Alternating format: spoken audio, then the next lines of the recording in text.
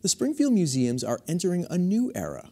Jenny Powers, former Family Engagement Coordinator for the Springfield Museums, has been named as the Director of Science and is the first woman to hold this position in more than 70 years.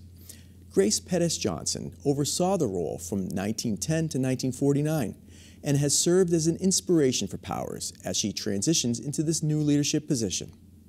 Zydalis Bauer spoke with Powers to learn more about her predecessor and to learn about her vision for the future of the Springfield Science Museum. I learned about her by reading a publication from the Springfield Science Museum that was an overview of how the museum was founded and how the collections expanded, and it was written by Grace. And throughout the entire book, you could tell how excited she was to share new things with the people in the city of Springfield. The collections came from all over the place. At that time, people could just ship specimens to the museum to be accepted into the collections. So she had part of the job of weeding through them, picking which ones she thought would be best, which ones to display. And so she was an assistant curator for a long time. And then she eventually became director. While she was director, one thing that I absolutely loved was that she started the junior room at the Springfield Science Museum, which was the first ever program for children. Now, before we get into some of your history at the Springfield Science Museum, I know that for over 20 years, you've been a science educator. So tell me, how did your interest and passion for science begin? Well, I had a couple really good mentors, and one of them was a science teacher in Chicopee Public Schools, and I actually was a sub at the time, but she invited me to her classroom over and over, and I got to learn about the lessons that she created and how she really created ways for science to really stick in these kids' brains. It wouldn't just be something fun they walked in and got to do and leave. They really were able to absorb those concepts.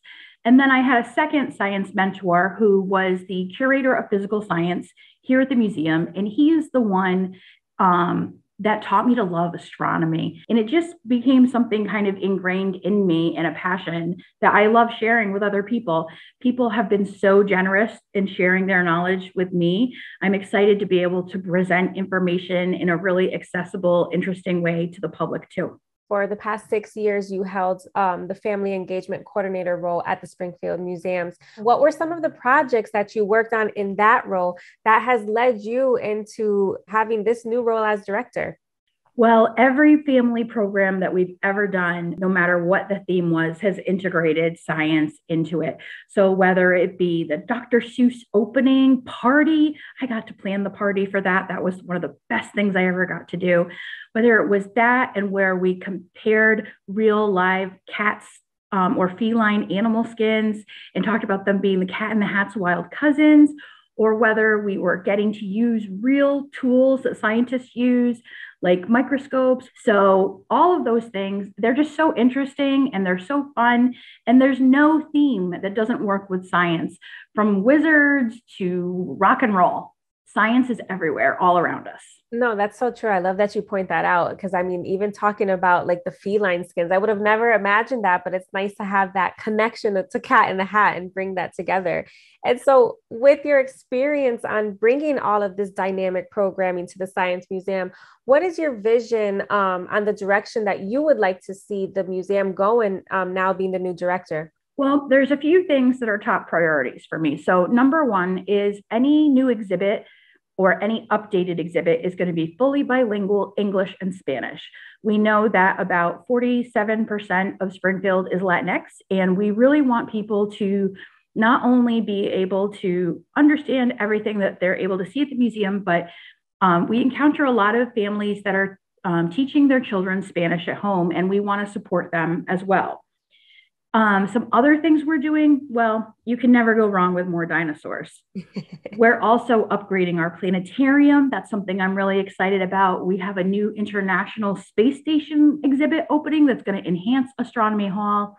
Like I said, I do have a special passion for astronomy, but also dinosaurs. And then we have these amazing dioramas throughout our habitat and mammal hall. what we want to do with those is keep them because they are treasures, but we want to enhance them to create a more immersive experience. Something that's really important for you is creating a barrier-free environment at the museums. So in addition to having bilingual exhibits, how else do you ensure that it's very welcoming for people of all backgrounds? I've always heard that a good museum should be both a mirror and a window. So we want people to be able to find themselves in this museum. We know that every visitor comes in with some knowledge of science. So they should be able to find themselves. They should be able to feel empowered by recognition of concepts they already know. And then we should go deeper and let them learn even more. Another way that we're going to make sure that the area is accessible is by including things for people who may have low or no sight, or other people with disabilities, so that we make sure that they can access everything we have as well. For instance, we're talking about an exhibit that is all touch about nebulas, and we're also talking about a planetarium show that you don't need sight to enjoy. That's amazing. And I know that you also said that you love how the Science Museum offers simple and positive interactions. And that's always what stands out to me when I visit. Like, it's always amazing that me and my 6-year-old daughter can interact with the same exhibit and have the same level of engagement. So tell me, what is the impact that science can have on individuals, especially when you have accessible, interactive, hands-on activities? Science can have such a wide variety of impacts, from tiny things that help you go about your day in a more efficient way to inspiring people's careers. And so both of those things are really important. Learning science should improve your life in some way.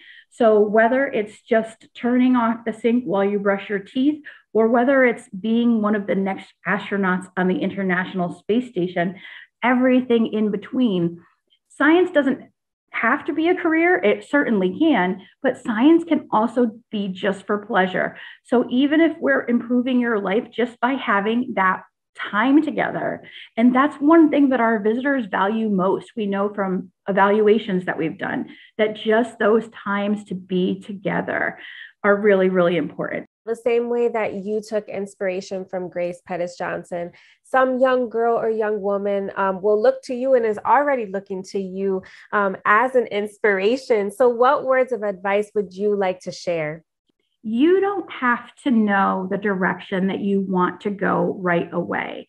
I didn't take a direct path to get to this place. You can try lots of different things and decide what you want to do.